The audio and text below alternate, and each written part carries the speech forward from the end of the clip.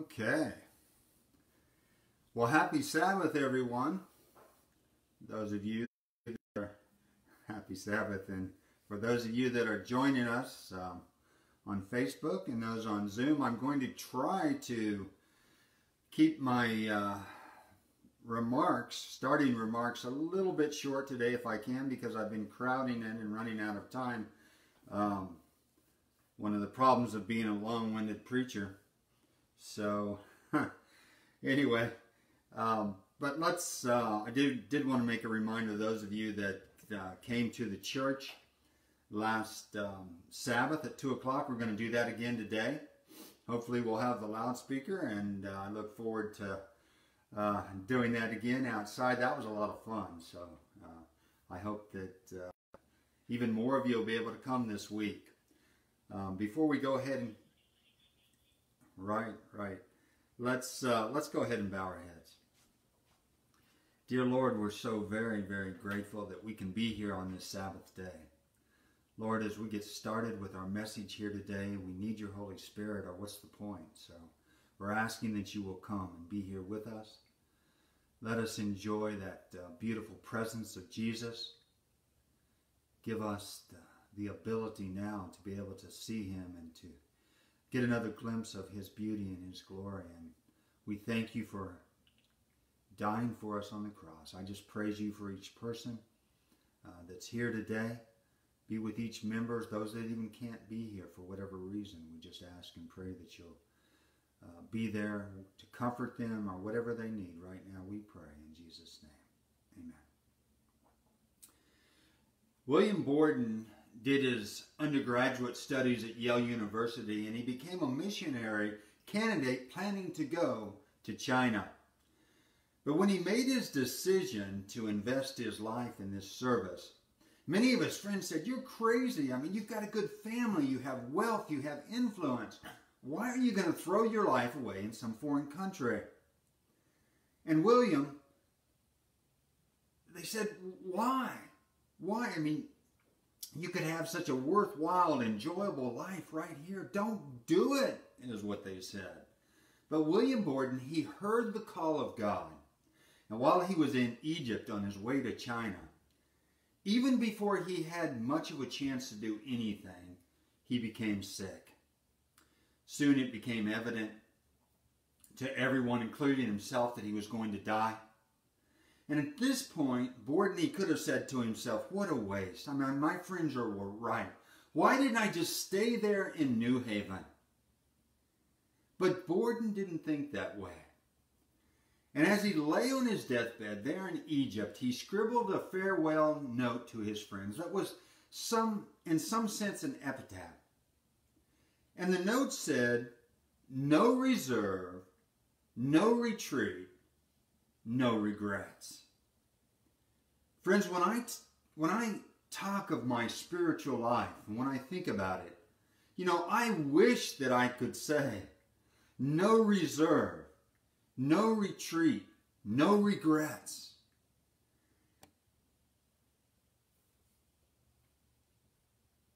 And if we have lost anything for Jesus, wouldn't it be worth it? Isn't it worth it? Are we giving everything to our Lord every day? And if there was an attitude of commitment, it was the Apostle Paul. And Paul understood what it took to keep his fire for Christ alive. Paul tells us in 1 Corinthians 15:31, it's our scripture text today. If you have your Bible with you, or your device there, please turn to 1 Corinthians 15, verse 31.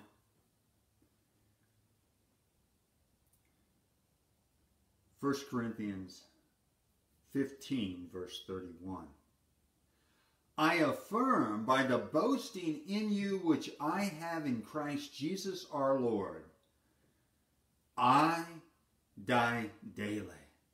Paul, he understood to have the fire of the Holy Spirit exploding in our lives, it has to be a daily thing. And this is strong language about this process. I die daily.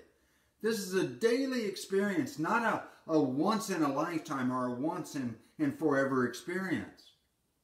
And he goes on to say in 2 Corinthians 4:16, just the next book over, in 2 Corinthians 4:16, it says, "Therefore we do not lose heart, even though our outward man is perishing, yet the inward man is being renewed day by day." Paul tells us the inward man is being renewed day by day. Now we need this renewal of the Holy Spirit every day of our life, and Paul goes so far as to command us to be filled by the Holy Spirit in Ephesians 5:18, which interestingly is a continuous action verb, which in the Greek means we are to keep on being filled with the Spirit. You see, with the infilling of the Spirit, the believer is led by the Spirit. And Paul is just continually directing us back to this important fact that this is a daily experience when he states in Romans 8:14, "For as many as are led by the Spirit of God, these are the sons of God."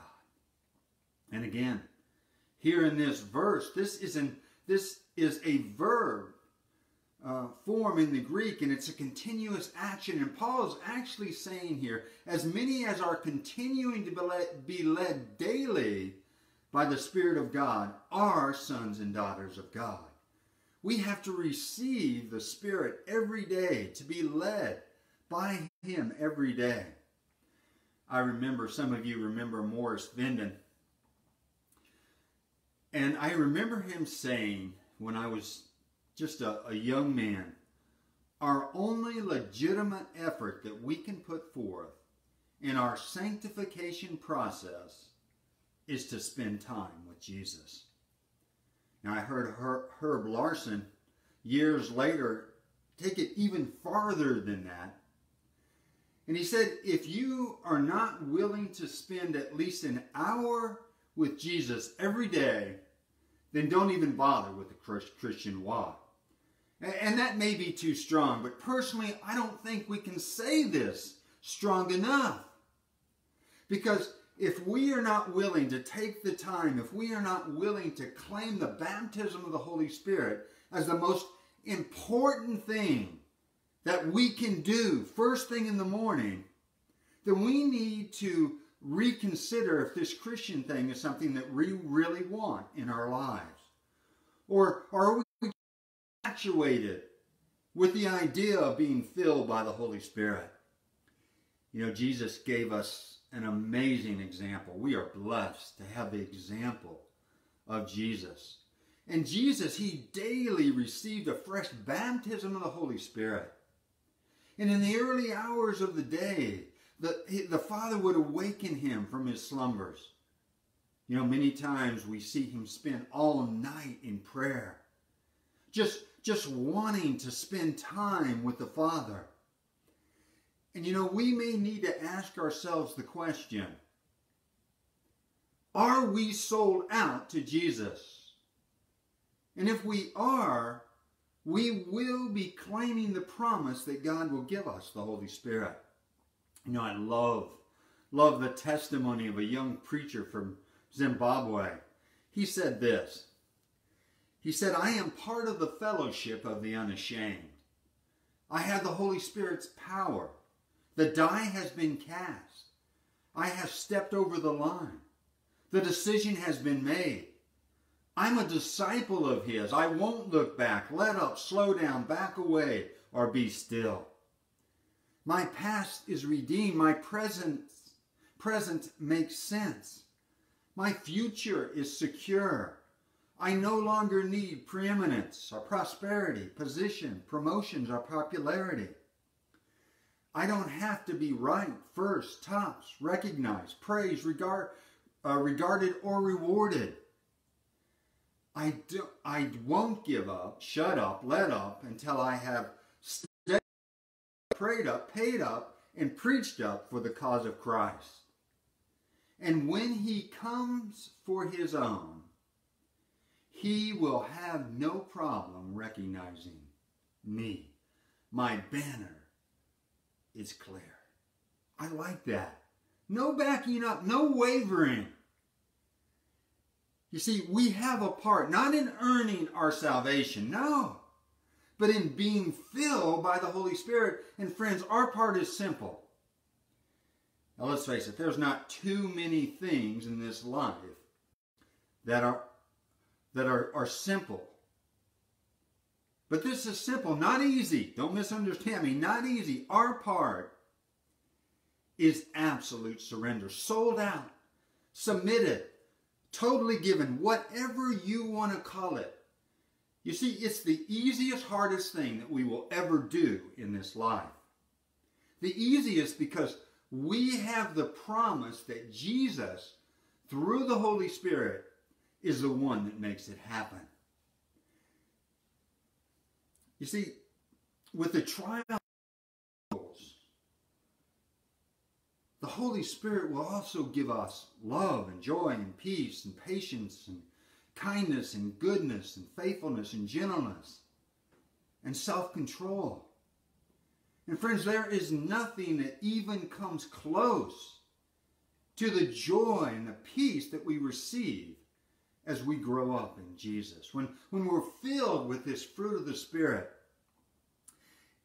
And you know, submission is the hardest thing that we will ever do, because we have to move self out of the way for it to happen. The Holy Spirit will not jerk the steering wheel out of our hands, or the remote, or the cell phone. But what are the benefits of being baptized by the Holy Spirit? You know, we've talked about this before. What are the three main functions of the Holy Spirit? Do you remember? Well, number one is awakened love. Love for God, love for each other. Love that you can't hide from people. They can't help but see it. And number two, the Holy Spirit gives power to our witness. Immediate effectiveness in soul winning. In fact, the only way that anyone ever accepts Jesus as their Savior, or even grows in their walk with Jesus, is being filled by the Holy Spirit. Now, we get used, but it's the Holy Spirit that makes it happen. You know, we're benefited because we see people come to Jesus and realizing that they will spend eternity with greater joy and greater peace and greater love. I mean, it's just plain more exciting and fun than we can ever imagine. It's a benefit that makes our life worthwhile. It's the greatest adventure that we will ever go on this earth. And number three, the Holy Spirit gives us the fruit of Jesus' character in our lives. Christ-likeness. Can you imagine? Being like Jesus. I mean, this is what Paul is talking about in 2 Corinthians 3:18. Again, if you have your device or your Bible there with you. 2 Corinthians 3:18. It says, "But we all with unveiled face, beholding as in a mirror the glory of the Lord, are being transformed into the same image from glory to glory, just as the Spirit of the Lord." And friends, God's glory is His character. Turn with me to Exodus 33. Down on the other end of the Bible, in Exodus 33, verses 18 and 19. Here we get a picture of God. He gives us a glimpse of who He is. Again, in Exodus 33, 18 and 19. It says, "And he said, 'Please show me your glory.' Then he said, 'I will make all my goodness.'" This is, of course, Moses asking God this. And God says, "I will make all my goodness pass before you, and I will proclaim the name of the Lord before you. I will be gracious to whom I will be gracious, and I will have compassion on whom I will have compassion. God is saying, my glory is my goodness. You see, it's his compassion, it's his character, it's who he is. You know, one of my modern day heroes is Jim Elliot, and even more so his wife. Jim, along with some other missionaries, went to try and reach a tribe of natives in Ecuador. And they decided before they even got there that they would not defend themselves, even if it cost them their lives. They were afraid that if they fought back and hurt even one of the natives that they were trying to reach, it might make it impossible for missionaries to share Jesus with him later on.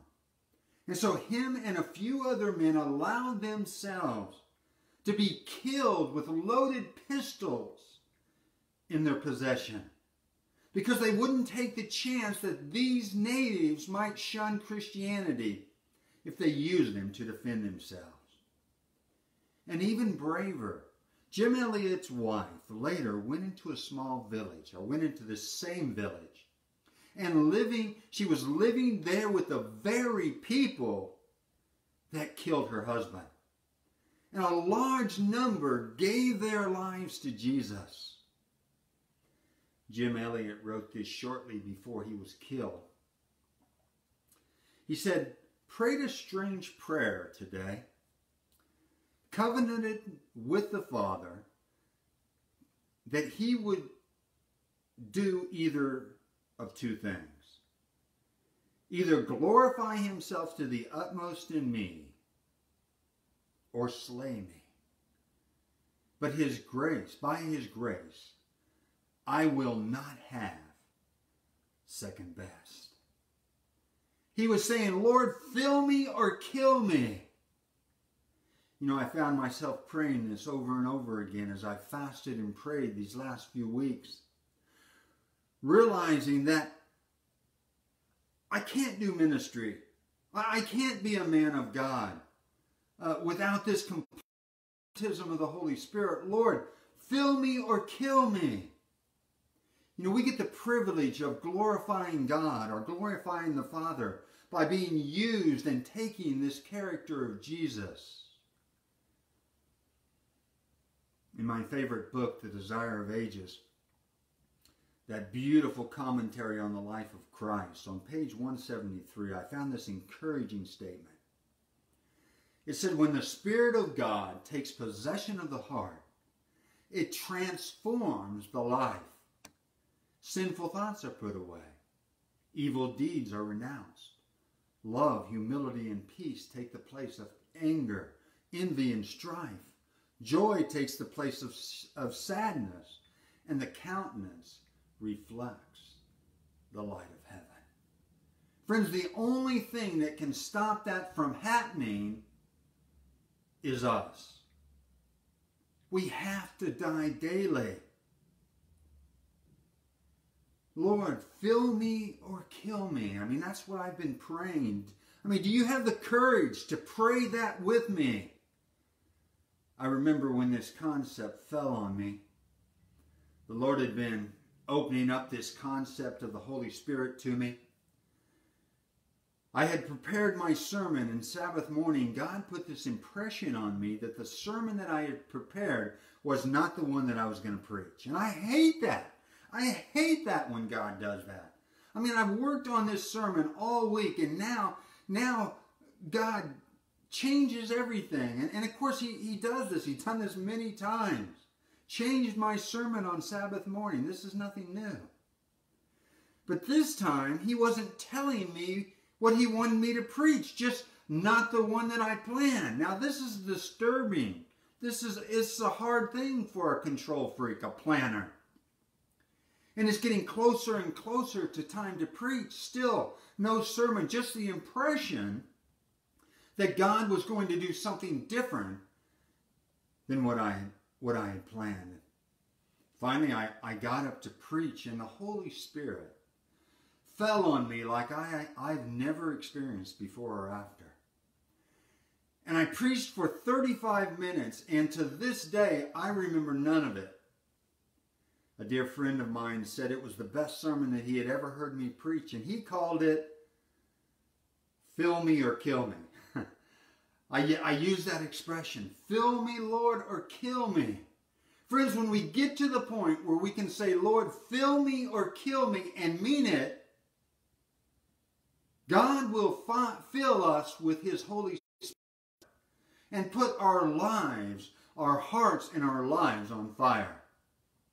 And I assure you, church families, there are worse things in this life than death. Many of us know this. And living this life without the Holy Spirit is one of them.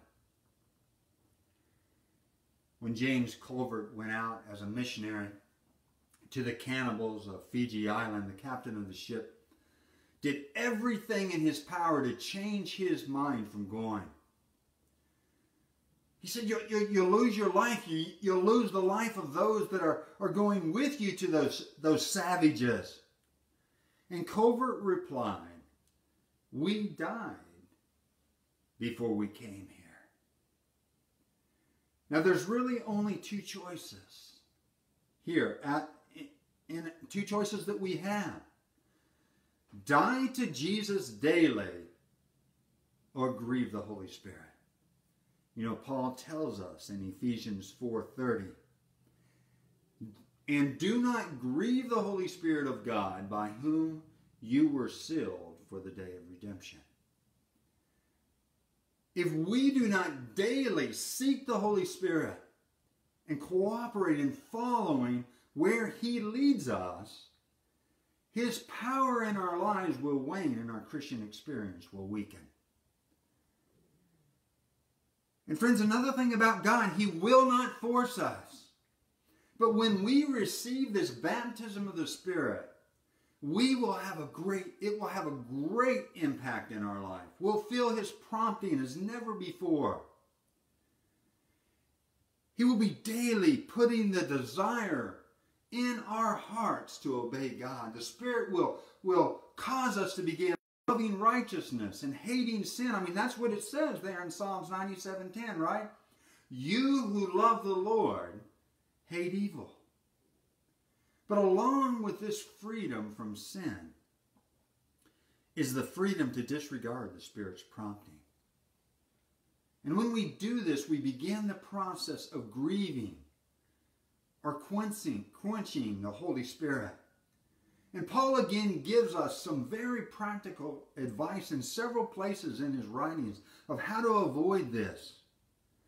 And these practical counsels are aimed at helping us maintain this fullness of the Spirit in our lives.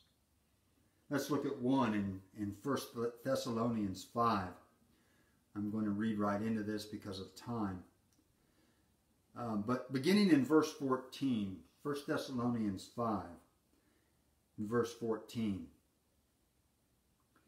Now we exhort you, brethren, warn those who are unruly, comfort the faint-hearted, uphold the weak, be patient with all. See that no one renders evil to anyone, but always pursue what is good, both for yourself and for all. Love this part. Rejoice always. Pray without ceasing. In everything give thanks, for this is the will of God in Christ Jesus for you. Then in verse 19, do not quench the Spirit. Paul knew that the Spirit of God dwelling in our lives would be prompting us to do the things listed here. But if we refuse to yield to His promptings, we are in danger of grieving or putting out the Spirit's fire, quenching the Spirit. And friends, if you've been grieving the Spirit, don't get discouraged.